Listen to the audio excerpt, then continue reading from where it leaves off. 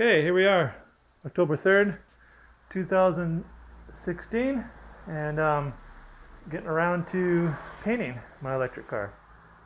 And so we're just starting out by knocking some of the little holes out by the filler and this fiberglass in the hole, a little bit on the wheel well, fiberglass in it, and a little bit by the window on top there. Just grind her back and put a little fiberglass in there. And the fender was so bad I'm replacing it. It's over here on the ground here. It's funny how this fender just got so bad. Okay, there we go. Now stay tuned.